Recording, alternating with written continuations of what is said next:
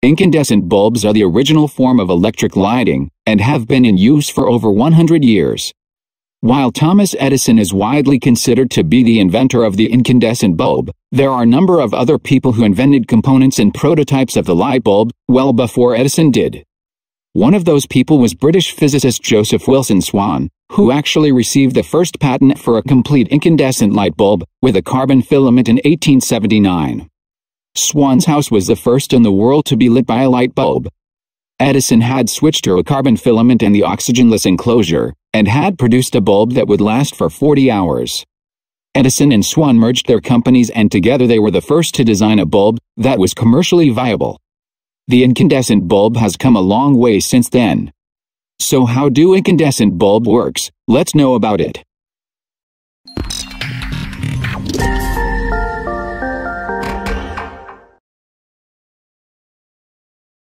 An incandescent bulb works on the principle of incandescence, a general term meaning light produced by heat. In an incandescent type of bulb, an electric current is passed through a thin metal filament, heating the filament until it glows and produces light.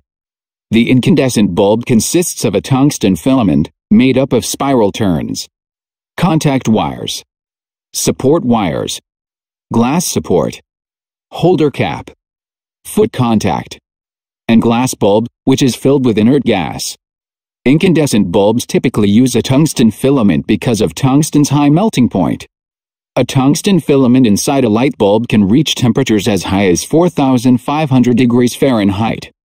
This is why your bulb is very hot when you switch it on for too long. A glass enclosure prevents oxygen in the air from reaching the hot filament. Without this glass covering, the filament would overheat and oxidize in a moment. This is an elegantly simple system, and it works quite well at producing light. It's perfect for a wide range of applications, cheap and easy to manufacture, and is compatible with either AC or DC current. Unfortunately, it's not particularly energy efficient. Only around 10% of the electric power used by an incandescent light bulb produces light. The other 90% is emitted as heat. Because of this high heat output, you'll see incandescent bulbs used as heating lamps, grow bulbs, and incubator lights where heat output is actually an asset. Hope you find this video useful. To get more videos like this, subscribe to our YouTube channel by clicking subscribe button down this video. And also don't forget to comment. We would like to hear from you. See you in the next video.